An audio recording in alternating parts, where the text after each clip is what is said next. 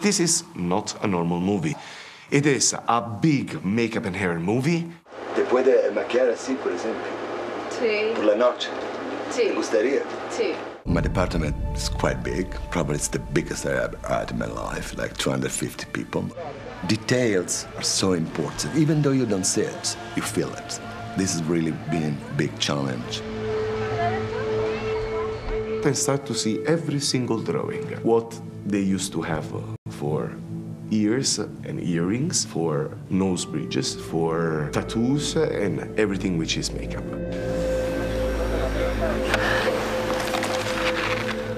Our first thinking was, how can we make the public understand who they are? Everything they used to do in their life was for the gods. In fact, every single tattoo is a sign of a religion. They had a concept of afterlife and a concept of life as it related to afterlife. The behavior that they'd exhibit because of that, you know. They had a concept of paradise and damnation and sin.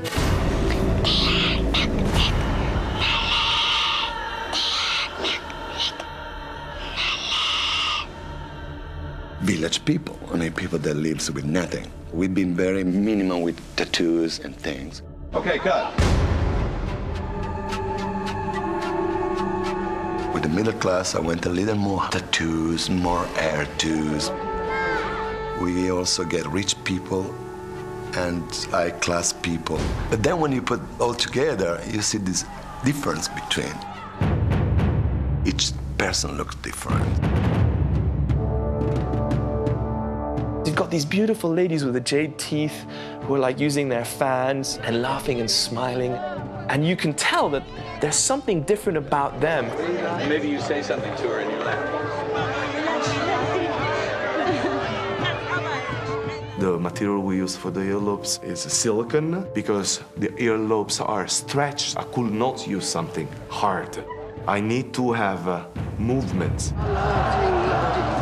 Another very important thing was the Mayan profile. The real Mayans have curl nose. It is a particular Mayan nose, the original Mayan look. That's great. That was one of the first questions. Do you mind wearing a prosthetic nose? All the makeup, the scarifications, the tattoos, the various piercings that were applied to the actors every single day. Morning after morning, these busloads of extras would come in, and there were rows and rows of makeup chairs with mirrors and little red lights above them. Every time a new makeup chair would become clear, then the red light would come on. There was an AD person going, okay, you go there. On the biggest days, we had 200 and some odd makeup artists working on hundreds and hundreds of extras. And you see them all together.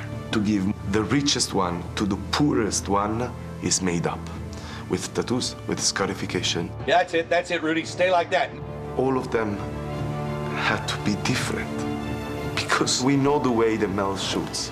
He close-ups on every single extra, and they are marvelous.